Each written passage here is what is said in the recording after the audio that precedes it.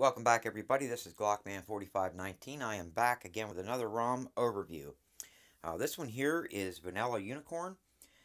It is new to the Nexus 6. It has been out for a while for other devices, but they have finally made a build for the Nexus 6. The build I'm running is March 13th. I thought it was March 15th. I don't know where I got that date from, but it is actually build 13th. This is a CyanogenMod based ROM that pulls from AOKP, Dirty Unicorns, and of course CyanogenMod, AOSP, stuff like that. And again, but it is purely based, or at least the base of it is CyanogenMod. So, with it being new, if you go to the OP in the XDA thread, or even on the Google Plus community for Vanilla Unicorn, they're going to tell you that the ROM right now is in its infancy, especially for the Nexus 6, especially for Marshmallow, and there's going to be more to come. So for right now, guys, this is going to be a very quick ROM overview because it is basic CyanogenMod, and I mean basic.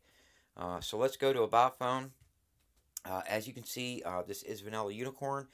It is for the Nexus 6. This is Android version 6.0.1. Vanilla Unicorn version unknown. I'm guessing because this must be an unofficial build. That I'm not 100% sure of. You'll have to go to the Google community. The Vanilla Unicorn Google community. And read up yourself, see if this is an official or not. I am running the ElementalX kernel, and I am running version 3.09, and I am well aware there are updates to this. Right now it is 3.11, but the updates do not have that option for SE Linux permissive. It is all enforcing right by default, and there's no way to switch it unless you flash the permissive zip that is floating around. I think there's also a link on ElementalX's XDA thread for this zip as well. I don't like doing that. The less I flash, the happier I am. I'm having no problems with build 3.09. I'm actually loving it quite a bit, so that's the kernel I'm running. Alright, moving on, guys. Oh, and by the way, this is the build date again, March 13th, 2016, and this is build number MHC19J. Alright, we're going to go into developer options. Again, you guys can see this is straight CyanogenMod. You have your advanced reboot. Pretty much all of your other CyanogenMod settings, OEM unlock, your root access. I did flash SuperSU version 2.52 on this, and it worked like a charm, and I'm even running multi-ROM, and I flashed it to a secondary ROM slot. I had no problems at all with version 2.52 running ElementalX 3.09 version kernel. So, there's the update CyanogenMod recovery. I don't recommend that. I recommend staying with twerp, the latest twerp. I think that's 3.0.0.1 right now. There's your Android debugging and all of your debugging and ADB interface settings there. Of course, you have your local terminal for those of you that use that or know what that is. It is a very, very handy tool to have. Pretty much every Marshmallow build out there, at least that I'm aware of, has this feature in it. It's just a nice feature to have. I'm glad to have it. You have your development shortcut. All that's in there. If we scroll on down to the animations part of the developer options, you're going to find your multi-window mode. That is where you can tick that on or off if you guys use multi-window. Then, of course, all the way at the bottom, you're going to find your Kill App Back button. Alright, again, it's going to be short and sweet. The only reason is because I've gone over so many different ROMs lately, videos, especially CyanogenMod builds, that these settings are going to just be so redundant. It's just, at least for now, guys. And remember, This is the first build for this ROM, or for this device. There are going to be more builds, and he's going to try to add features as we go. So this is going to get nothing but better. Um, let's see. We go into date and time. It is set up at 12-hour, not 24 hours, so that's pretty cool. Then, of course, we have privacy. Because this is a CM based ROM, you guys do have your privacy guard and your privacy settings in here. Your blocked caller list, all that, that's in here. Um, Going up to status bar. These are your status bar settings. Anything on your status bar, clock, battery, things like that. This is where you're going to change that. You have your battery bar icons. You can pick and choose what you want to show on your battery bar. Then you have your clock style, center, left, right, whether you want to show it at all. And then you have your AM, PM, then your battery status style. Not a lot to choose from that, but that's pretty much basic across the board for any ROM right now. I'd love to see a battery bar in here. They don't have that, but again, if you go to the Play Store and you type in a search in the search bar for Team Battery Bar or Team Battery Bar Pro, and I highly recommend the Pro version, you can run a battery bar on your phone. You don't even have to be rooted to run it. Let's see. And you have your brightness control, notification count, all that stuff is there. Then you have your network to show your network activity, you know, ingoing, outgoing data. Both of them, one of them, you know, you can pick and choose or not show it at all, which is exactly what I did. Let's see here. That was the status bar.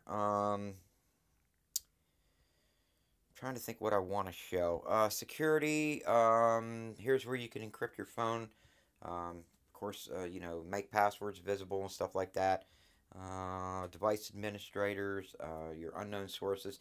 Remember, guys, if you're going to sideload any apps at all, any apps that you have on your card or you know, on your internal storage that you want to flash, not flash, but install, you have to have your unknown sources clicked on, or you're not going to be able to install them. And then all the way down at the bottom, of course, is your screen pinning. If you guys use that, the feature is there. I don't use it. I probably should start, but I just got so many different ROMs that I flash and run and test. That's just one feature that it just does not excite me. So, but to each his own, I guess. Let's see. Then we have buttons. Of course, underneath the buttons, you have your left-hand mode, show arrow keys while typing. Your button layout. This is going to be, of course, where you can physically change your buttons. All you do is move the button where you want. You click save, and you know, to move them back, you just physically move them back. Click save. Bob's your uncle. Everything's good to go. That's how you do that. Let's see. Then you have your power menu. This is what is included on the power menu. Again, this is basic CyanogenMod. This is what's included on most all the CyanogenMod builds that I've seen lately, anyways. Then you have your end call button. You press your power button twice for the camera. I don't. I'll be honest with you. I haven't used that feature yet, so I couldn't really tell you whether it works or not. But it's there. Then you have your volume button controls. For those of you that like to use listen to music and you want that track skip, this is where you're going to get all that at. Let's see. Then we have lock screen settings. There are not a lot of lock screen settings on here. I would really like to see weather settings, maybe some color added where you can, you know, add some color to that. Because right now, if you go to the lock screen, this is pretty much what the lock screen looks like. It's kind of missing, at least to me. I'd like to see some stuff on that. But remember, guys, this is Vanilla Unicorn, not Dirty Unicorn. Vanilla Unicorn, and it's Vanilla Unicorn for a reason. They do have a lot of custom features, but they don't go over the top like some of these other, you know, well, like Dirty Unicorn or Bliss or Resurrection Remix, all those. Even though you know me, guys, I love my custom features. This is more for the, you know, if you're a little on the conservative side, but you do like custom features, and it is a good solid ROM. Let's see here. That's pretty much it for the lock screen. Then you're going to have your notification controls. This is where you're going to have your heads up, do not disturb, all of that. You know, this is going to be where you set that up. You can filter your notifications, who you want, you know, all that. Display and lights. Of course, you have your brightness level, adaptive brightness. If you guys want your, your phone to automatically adjust the brightness according to the time of day and all that, you'd want to have your adaptive brightness on. You have your live display, which is kind of tweaking that a little bit even further. Then you have your rotation, ambient display, tap to wake, double tap to sleep, all that. Remember, you have to have a kernel that supports that if you're going to use that feature, especially the double tap to wake. Then you have, of course, your sleep time. You can set that for your display time shutting down. Then you have your wallpaper control, LCD density. This is stock LCD density right now. I did not change that. It's actually spot on for me, so I'm leaving it at 560. Font size, same thing. I didn't change the font size. This is how it comes flashed. Then, of course, underneath that's going to be some recent settings, show search bar. I do like the idea that they included the RAM memory bar. That feature I use. Then underneath that's going to be your battery lights and your notification lights. That is how I have mine set up. They do work. Haven't had any problems with that yet. And then we have sound control. This is going to be where you control all of your volumes for your ringtone, media, alarms, your notifications. You can link your notifications together with the alarm or not. That's up to you. Yeah, that's completely up to you how you do that. I actually do not like to have mine linked. I like to have mine set separately like that. Then you have your phone ringtones. You can set them up. Remember, guys, do not go by what I have. Mine are custom that I added myself. Then you have your other settings. This is going to be where you can turn on or off other features. Your screen touch sound, stuff like that. That's where you're going to be setting that up at. Then your vibration controls are all the way at the bottom. And that is pretty much it for the settings on this. It's like I said, guys, this is pure CM. Not a lot on there. If we go into themes, I will show you the theme I'm running. If you haven't guessed it by now, the base theme is Flow Blue. This is the theme I'm running. I'm actually running the base, which would be what they call the style, and I'm also running the icons. I think the icons on this is pretty cool, so that's what I'm running. Now for the status bar, since I need a little color up on my status bar because this ROM is all white on top, guys, all white. If you want some color, neon, any of the neon, or the neon themes that they have out at the Play Store, will give you some color up there. If you just pick the one called Neon Colors, it's going to give you some orange, green, and purple kind of mixed, or orange, green, and yellow. Orange, green, and yellow mixed for your Wi-Fi and your data. This one here is all green, which is fine with me. I kind of like it. And then, of course, for my nav bar, that is Vibrance. That's what I'm running for my nav bar buttons. And my fonts are, I think, green transparent. Transparent green, yes. That's what I'm running for fonts. And that is pretty much my theme. That is pretty much it. As you can see, guys, these are the apps that come with it. Now, when I say included apps, I'm talking about also the apps that were flashed with the Google Apps package.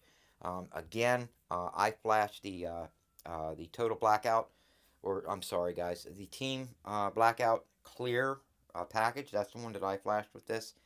And it's the date on that is March 1st is the date on the GAPS package that I flashed with this. It's working fine. It is asking me to update some of my apps, of course. Anybody that knows or have used Team Blackout GAPS before, remember, do not update any of the apps that you flashed from these. If you do, you're going to lose your theme. And that's it. I mean, it comes pretty standard, but pretty much anything you need, or everything you need to run your phone right out of the gate. I tucked all of the my downloaded apps in a folder off to the side, and of course I am running Nova Launcher. That is my go-to launcher, and the wallpaper is from Zedge. So if you guys liked the video, give it a thumbs up. Remember, this is again, this is a new ROM, at least for the Nexus 6, called Vanilla Uniform. And I will put all the links in the description for you guys to check it out. I want to take this time to thank all of my subscribers, and I will see you again on the next one.